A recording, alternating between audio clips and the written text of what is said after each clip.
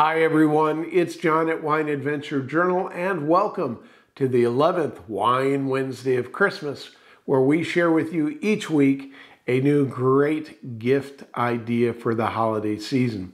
Today I'm going to share with you the HiCoup corkscrew, as you can see here in the enlarged photo. And it is a great sommelier or waiter's corkscrew.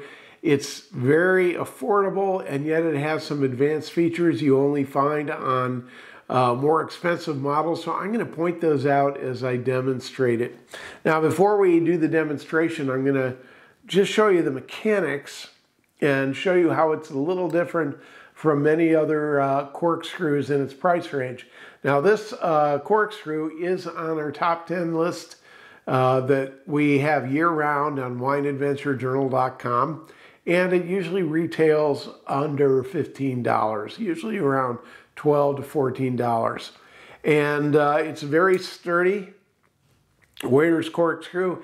It comes with different styles of handles. I prefer the rosewood wood inlay on the handle. You can get different models. And it is like most good corkscrews, it's double hinged, even though you can't see the second hinge right now. I'm going to show you that in a second. Now, what do I mean by a second hinge? Well, I'm going to bring out this little less expensive and also easily found and commonly used corkscrews. This one, just like the other, it has a hinge at the fulcrum. And then on the flange, we can see this is a bottle opener. But we can also see on the bottom here, there are two ledges, two places that are going to grip the bottle as we insert the worm in and pull it out. Now, the reason that we have the double hinged is because we want to grip the bottle from two different angles as we bring the cork out. And that ensures that the cork doesn't get bent sideways, that it comes as straight as possible directly out of the bottle. And especially if we have a drier cork that might crumble or break, pulling it out as straight as possible reduces the possibility that it will break. And that's why we want to make sure we always use a double hinge corkscrew. Again, going back to the HiCoup, it looks like it doesn't have a double hinge. It looks like it has a single hinge right here, but it actually does, so I'm going to demonstrate.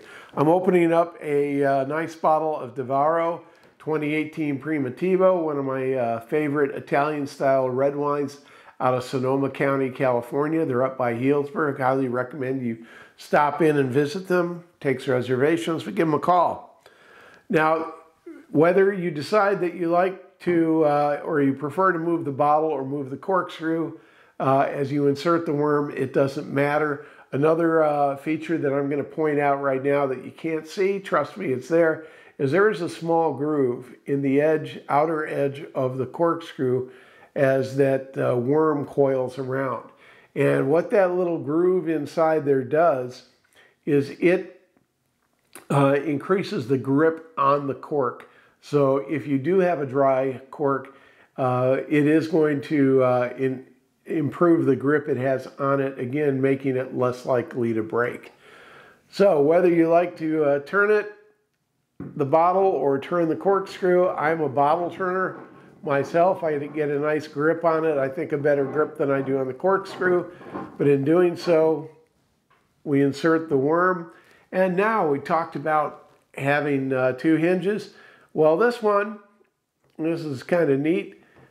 We want to first grip the bottle with the middle ledge, and in the HiCoup, it is actually spring-loaded. So what we're going to do is we put it here for our first ledge, and for our first grip, I push that in, and it creates that lip over, pushes it in. Now I can lift it out. And again, I'm only lifting it partially out, usually about halfway. I then engage the second ledge and pull again and again. I get a very vertical pull on my cork. And then you just remove the cork as you normally do. Of course, I don't twist the cork.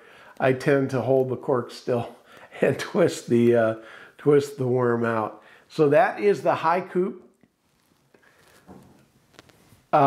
waiter's corkscrew. Again, about $13, and highly recommended. I use this whether I'm opening one bottle or a whole lot, and it is my favorite corkscrew, and I will take it not on an airplane because the regulations change and the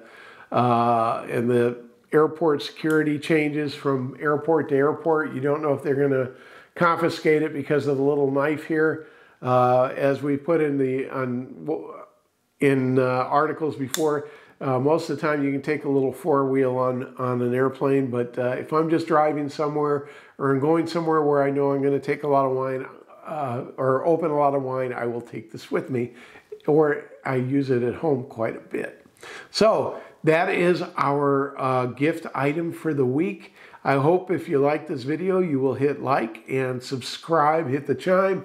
We are coming back next week with the 12th and final Wine Wednesday of Christmas for 2021, and I look forward to seeing you then. Take care.